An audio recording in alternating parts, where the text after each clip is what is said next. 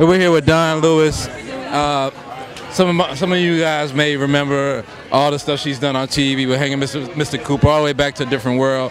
But what y'all might not know, Grammy Award-winning singer and Broadway actress from The Wizard of Oz. Can you tell us, first of all, when will you be back on Broadway so people can check out your show? Right now, we just closed the show, actually not even 2 weeks ago. So they're taking a break. They're going to set us up in a regular Broadway house. It'll probably be near the end of 2009 or early 2010 for a full regular run.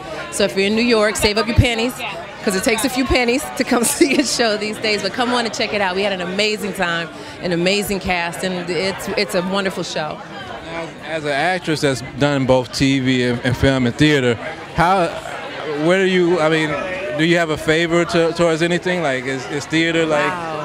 You know, no, I've been performing ever since I was a kid, and I was born and raised in New York, so I was raised in the theater. So I was raised singing and dancing, doing musical theater off and on Broadway, and then I got a record deal and had my own solo album out, and then the TV series hit while I was doing a Broadway show, so I moved to California and then became a TV personality, and that's how most people got to know me. And then I had to slowly convince them along the way, or remind them, no, I also sing, I also dance, I do a lot of other things, but I got to tell you, I love whatever project I'm working on, because I've gotten to do some really great work with some really great people. So whether it's a concert or a theater gig or a film or a TV series or animated series, I have an animated movie coming out this summer, Futurama, Into the Wild Green Yonder. So I've been blessed to be able to do a lot of things in front of the camera as well as behind.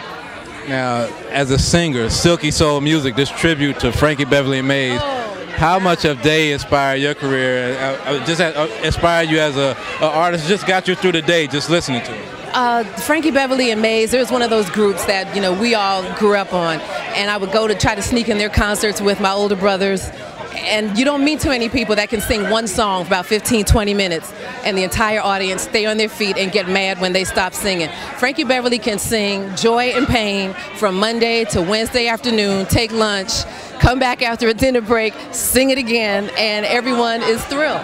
I've never seen anything like it. It's amazing. It's amazing, and they are timeless. So praise God. That's the kind of life and career I want to have. Now, I know that you've been working, you know, as a union actress and as a union, as a theater union also, and y'all probably get health care. But right now there's a big conversation around universal health care for all the uninsured people. I want to know, like, if you have any opinions on the program and the propositions been made so far by the Obama administration, and can you just like speak on that a little bit, health care in America? I'm very much in support of that. President Obama has set out a completely comprehensive plan that makes a lot of sense, that puts our money to better use, that allows us to pick the doctors that we want to pick and get the service, the particular service that we need that is not government regulated. And you're right, I am very fortunate in the union that I'm in the entertainment industry, to get health care. And I was just talking with someone about this today. In this country right now, you can't afford to get sick. You can't afford to meet with the anesthesiologist and the laboratory to do your blood work, etc. You get a bill from so many different people for one hospital visit. It's incredible. And if we don't get it together soon, I'm afraid of what diseases we're going to end up spreading, because people are going to be too afraid or just simply can't afford to go to a doctor to get checks. We're going to have a lot of sick people walking around, a lot of uninformed people walking around.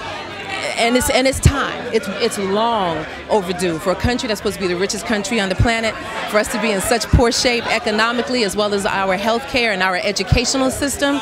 We have a lot of work to do, and I commend him. He came in the deep water with a really full plate that the state of this country is in, but he's doing his best to do his best, and now we have to stand up and do our part and vote and lobby and speak up and get educated. If you don't know, find out, so you know what you're talking about, and cast your vote.